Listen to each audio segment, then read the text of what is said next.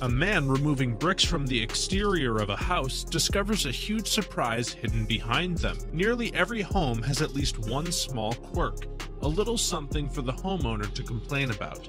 Maybe the bedrooms are too small, or the windows squeak when you open them, or maybe the living room floor is slightly tilted. Over time, these quirks become so familiar that home wouldn't seem the same without them.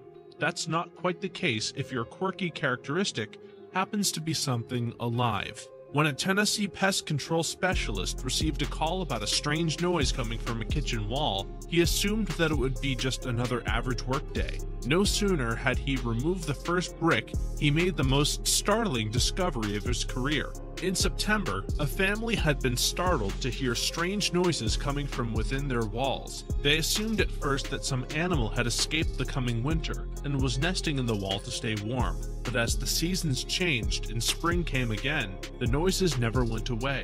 In fact, they got louder and more intense. The family decided that this must be some sort of insect, so they bought a bug bomb and fumigated the kitchen. When the pesticide failed to banish the bugs, the family called a professional exterminator, pest expert David Glover. David had years of experience and was confident that he could handle whatever was humming away inside of the wall, but nothing could have prepared him for what he was about to find. Arriving at the home, David made a quick examination of the exterior wall and discovered a small gap between the kitchen window and the brick, as well as a weep hole, a space between the bricks and the wall. He assumed that these small openings had allowed pests, whatever they were, to enter the home.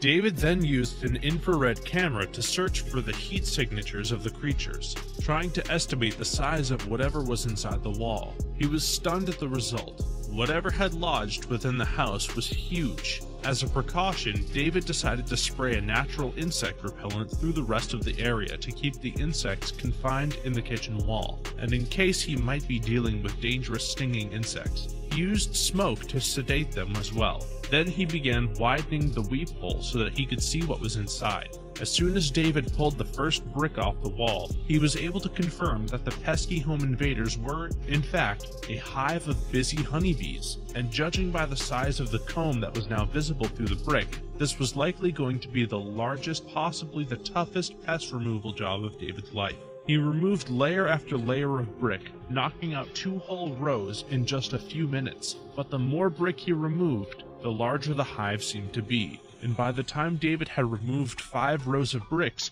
he realized just how big it really was. When the entire hive was finally revealed, David couldn't believe his eyes. It was absolutely massive, dwarfing the kitchen window above it. According to David, it was the single largest honeycomb he had ever seen. Inspecting the buzzing hive more closely, David noticed that it contained 13 capped queen cells, each containing a future queen bee. It was clear to David that this hive wasn't just incredibly active, it was thriving. To the left, there were a few clusters of dead bees, and David presumed this was the result of the pesticides he and the family had used. But those chemicals had no chance of killing off such a large colony. Though the bees were surely a nuisance, David knew that it would be wrong to exterminate them, as it would only add to the staggering amount of bee deaths occurring across the globe. So David decided to remove the hive piece by piece and to relocate the bees to a more suitable home. After he had removed several chunks of honeycomb, David noticed that a large section was just a convoluted mess of curves and tunnels. He jokingly said that it seemed as though the bees responsible for building the comb in that section of the hive had been under the influence of LSD at the time, and despite the fact that David was destroying their home, the honeybees were oddly cooperative. Even though he was taking away their queens, some of the bees even clustered on David's shoulder as he worked. Once the combs were all removed, David cleaned up the area. Not surprisingly, ripping open a brick wall and removing a hive with thousands of bees can be pretty messy. David was also surprised at the imprint left behind by the thousands of dirty little bee feet. Kinda cool when you think about all the times your mom told you to wipe your feet before coming into the house, he joked.